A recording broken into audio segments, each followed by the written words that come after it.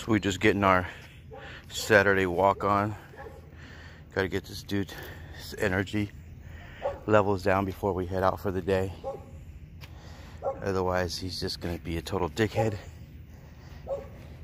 So we try to get him nice and exercised and climbing that little hill up there here pretty soon.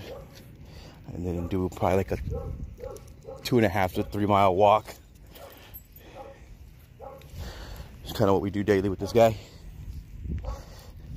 But yeah.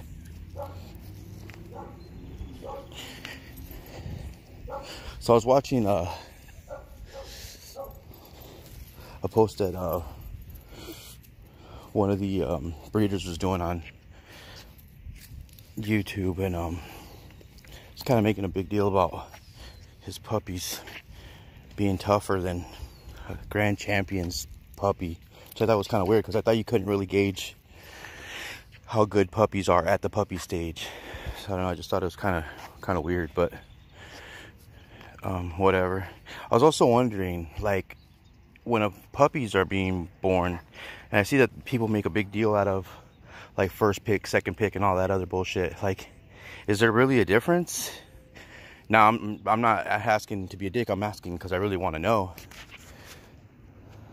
Like, is there a difference like between first pick and whatever? Because it's all kind of a crapshoot anyway, right? I don't know. Just if anybody's got answers, I'd greatly appreciate them. But yeah, we're just out here doing our daily walk, and he's doing his daily sniff and piss shit, which, as he's getting older, is becoming a little more part of his deal. Come on, Papa, let's go. My gay-tailed wonder. Look at that gay tail. Come on. We're out here to walk. We ain't just gonna sniff on fucking every rock.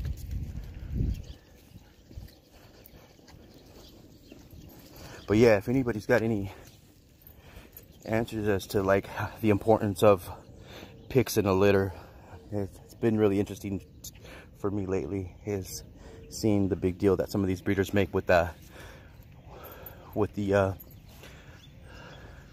selection of said pups, you know,